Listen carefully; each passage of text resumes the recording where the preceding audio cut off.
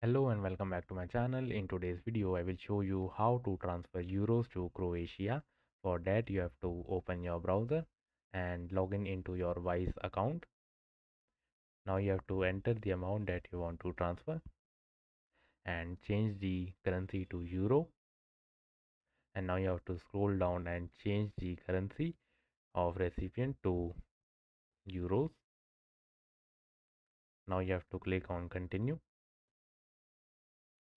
Now you have to enter all your details like your country of residence, full legal name, date of birth and phone number and click on continue. And then you have to enter the details about recipient and review your payment, and at last you will be able to pay the amount. So yeah, that's it for today's video. If you like this video, please don't forget to subscribe to our channel. Thank you.